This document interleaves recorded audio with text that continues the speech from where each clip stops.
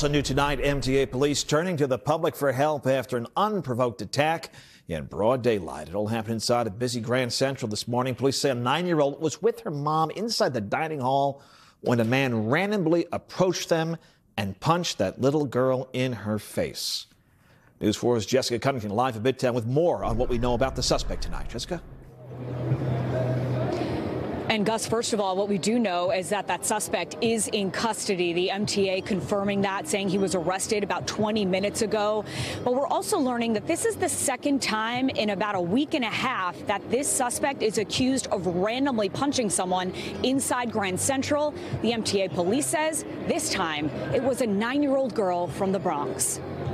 It was just before noon Saturday. A 9-year-old girl and her mom were standing here in the dining concourse of Grand Central when MTA police say this man, out of nowhere, punches the young girl in the face. A few minutes later, Brooke Jibo walked into work at a coffee shop here. My coworkers were like, oh my God, like a child got punched today in front of Tartinery. And I was like, wow, that's terrible. Like, who was it? And it's like, it's this guy who's given us problems before. MTA police identifying the man as 30-year-old John Carlos Zarzuela.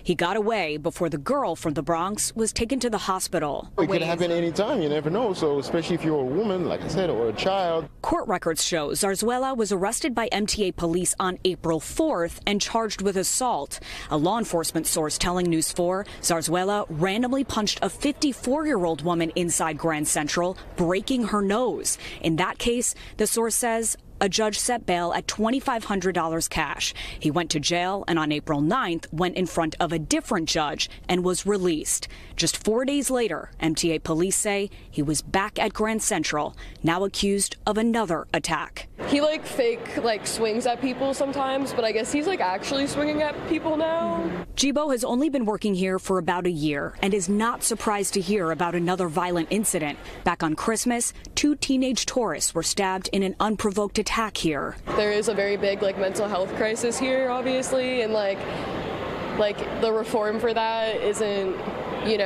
gonna just change fast. So I don't know. It's a very nuanced issue. The MTA communications director saying it doesn't make any sense that this guy who was recently released after being charged with randomly punching someone else should be back in a public space where he can attack others, especially children. The people responsible for the criminal justice system need to learn from this episode before more innocent people become victims. Easy gonna get caught, and even if he gets caught, what's gonna happen? And again, the MTA telling us tonight that Zarzuela is in custody, that he was arrested at the 125th Street Lexington Avenue subway station. He is being charged with assault in the 2nd degree.